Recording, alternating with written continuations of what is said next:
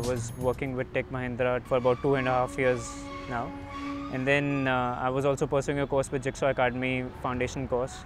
And then I wanted to move into data analytics because I was initially working as a software test engineer in Tech Mahindra.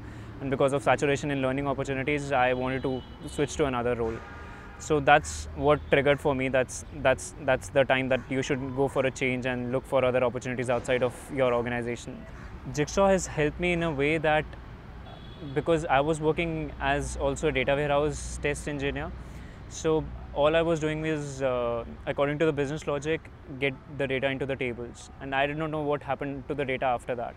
So what Jigsaw does and teaches its students is precisely what happens to data after you have your data in the table, structured data is there. So what happens to the data after that? In my case in Tech Mahindra, what business used to do it was segregated to themselves. It was not communicated with the test analyst team and or the development team. So I wanted to know what more happens to the data. How do you make the data talk? How do you effectively get the strategic decisions out of the yes/no decisions or strategic business decisions out of your data? So that's where Jigsaw helped me in identifying that gap between what I know and what I should be knowing in order to effectively communicate to the organization or to the business that that's what I can do for you, and that's how I can make it more sustainable or more profitable. Going through the course is challenging. I mean, it's full of challenges. It's not challenging.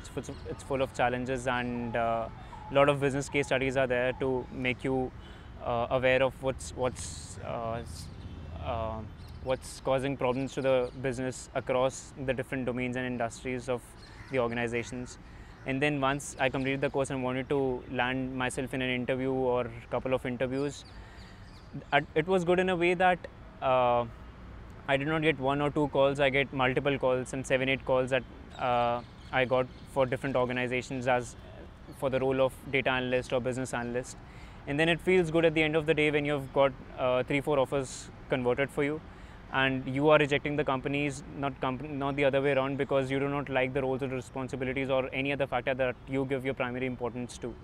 So you are the deciding factor. You know what's important for you, so where you should go.